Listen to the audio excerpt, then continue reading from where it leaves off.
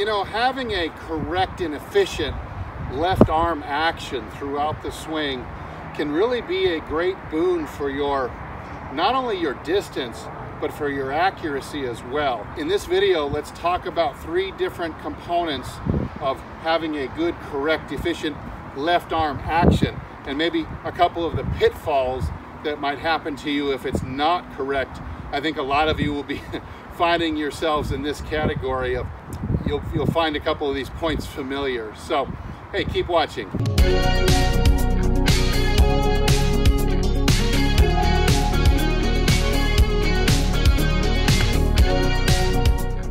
Hey, this is Steve with HitItLonger.com.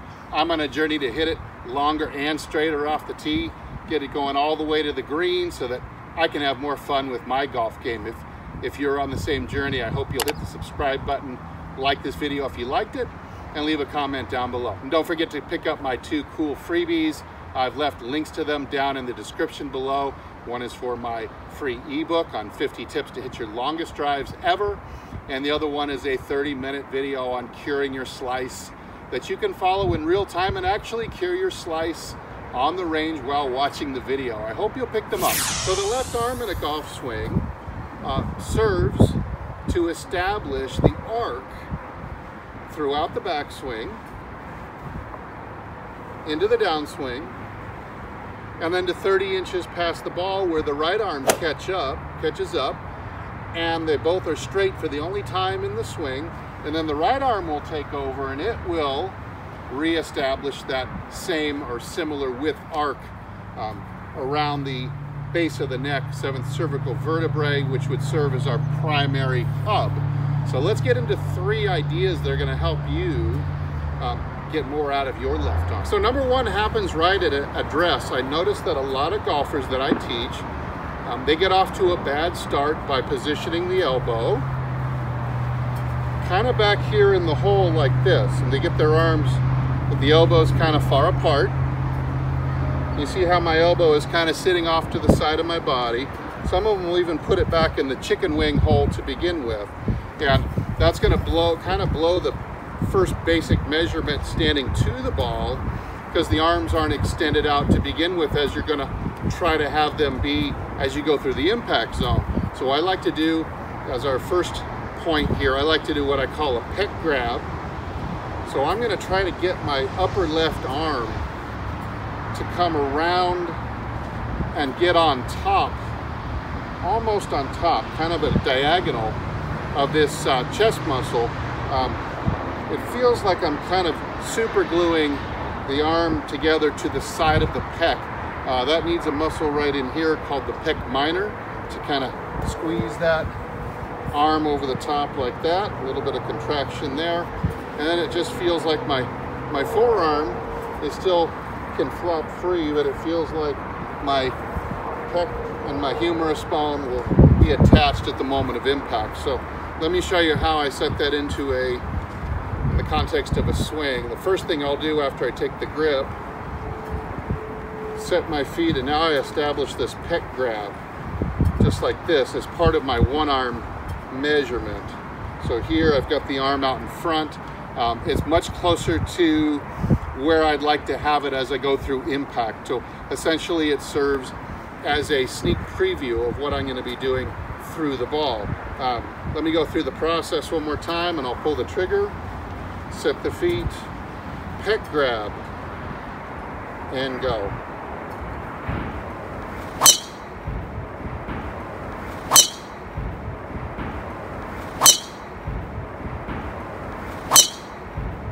Okay, major coaching point number 2 for the left arm is that the left arm, and most golfers who are, say, 10 handicap and above, that covers pretty much everybody watching,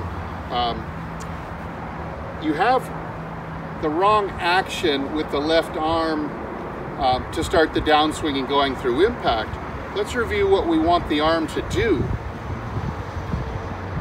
After I've done the pec grab, if I just isolate the left arm motion only, I want my left arm to swing across my body. Here would be a 1-hour arm swing. This would put my hand opposite my back thigh, as it puts the elbow right on the midline of my body. That would be a 1 hour swing with the arm, and this would be a 2nd hour. So that's about as far back as we want this arm to go, is about 2 hours. That would put the elbow right up on top of the right pec. The problem with this is it never returns to its original position. It actually, you'll be striking the ball with the arm still minus 2 hours. And this kind of gets us into a concept that my teacher Mike Austin used to call the figure 7.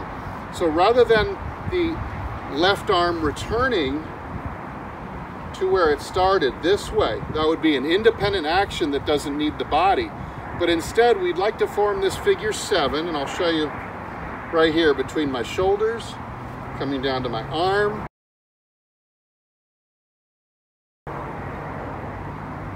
You've got what looks like the number 7. Now, a powerful swing, a good golf swing of a good golfer, will not let the arm go, but instead use the pivot to drive this arm through while it still remains kind of pinned across the chest.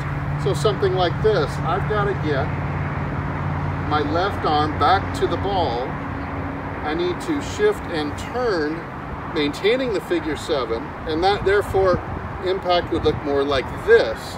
This is where a lot of golfers will go wrong because they do not have the requisite shift and turn out in front of the arms in order to create this position. So it's just a really nice drill for you to do at home. Maintenance of the figure 7 drill. Let's try it with a club. So let me grab the driver again. Let's see what that looks like with the club. So here is, I'm 2 hours deep, 3 hours total because I've wound up my torso an hour, and I have to drive my body 3 hours around the circle to get this arm back to where it started again, which would look like this, right there. Now, a good golfer, a very powerful and effortlessly powerful hitter, like a Fast Eddie Fernandez, somebody like that, will actually be so relaxed in the transition with the left arm that the left arm might actually respond by getting pinned deeper across the chest. There is no pull attempt to try to pull the arm back to its original start position, but rather, watch this, wind it up, turn, and if my arm stays relaxed, it'll actually get pinned deeper across my chest, which of course is still just driving it into impact this way. So a big relaxation of the arms and not trying to, don't allow the left arm to do anything but its role, which is to wind up but stay there. So when talking about this figure 7, Mike Austin used to do a really cool demonstration with a rope attached around his shoulder, acting as his left arm. Let's take a look. The shot with the rope attached from the left arm to the club will prove that the downswing does not start from a pull of the left arm to initiate the downswing. The downswing is initiated by a coordinated action of the body, arms, hands, legs, and feet, with each receiving its stimulation at the start of the downswing and resulting in the uncorking of the wrist and the unfolding of the right elbow, that the club head and shaft catch up with the left arm at impact. I get the feeling when I take a swing at a golf ball that I am making an underhanded pitch or throw of the club head while stepping over onto my left foot and aiming the club through the golf ball.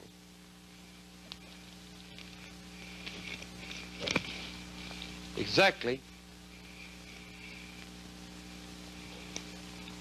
Step and throw. So you can see, well, the left wrist will be applying a lot of torque this way. We certainly won't be applying any pulling force in a good golf swing. You can see from Mike's demonstration that that rope had no ability to pull. It could just relax and almost get pulled outwards from centrifugal force as his body went around. So he's actually, you can see how he was actually throwing the club into space and it was wrapping around and hitting him in the back. It's a very, very cool demonstration that a good swing, a powerful swing, involves a throw from the top and not a pull of the left arm. Now, the best exercise I've ever come up with that has you feel the difference between a pull and a throw so that you're able to better maintain the figure 7 would be this exercise with the speed whoosh. It's got this ball that telescopes out to the end. We would rather throw than pull. If we can throw, you're going to throw energy outwards, and if you pull, your elbow will hit this pull and you will not telescope the ball outwards. So I set it up like this. My elbow will almost be touching, draw it back to the side of my body and throw. So now I've gotten the ball to the end of the stick, and you can see how I have not touched the pole. That means I've got all the escape force going, throwing out to the ball, rather than trying to pull. Watch what would happen if I tried to pull. And the ball does not have any impetus to travel out. So we're not picking up a lot of club head speed. We'd be coming in more with a chicken winging finish. We're losing the figure 7. That'll lead to poor strikes, poor attack angle, slice spin, more backspin. A pulling action will absolutely cripple your distance. So if you're having a hard time hitting slices, poor distance, got to really take a look and examine what your left arm is doing, and do this exercise many, many times a day. Just like that. I put it back. Just like that. So there's the arm action. Notice how the arm stays straight till right about the snap, and then it starts to show you from this angle. See how it starts to fold at the elbow as the upper arm turns over this way, 180 degrees with the forearm assisting, then starts to fold at the elbow so that my wrist can keep going and I can keep accelerating the club further around the circle, rather than pulling the handle into the ball, trying to stab or harpoon the beast this way. And that would look like this, and you would know right away if you did this pull exercise. Now this is an isolated arm action. If we wanted to do this adding the figure 7, it would look more like this, like that. Turn, same arm action, but now I'm turning and I'm unwinding that figure 7 and driving it back, not just to the ball, but the maintenance of the figure 7 will continue perfectly until about 30 inches past the ball, where the right arm takes over and the left folds into its shadow. All right, let me see if I can put all 3 points together into one swing. We can analyze it in slow motion, break it down, and you can see for yourself all 3 of these main points in action. You have the pec grab at the beginning, the windup of the arm, but then the maintenance of the figure 7 coming back into the ball, and then you have the throw of the club instead of a pulling of the club this way, where the arm turns over and starts to fold. So let's see if I can do it.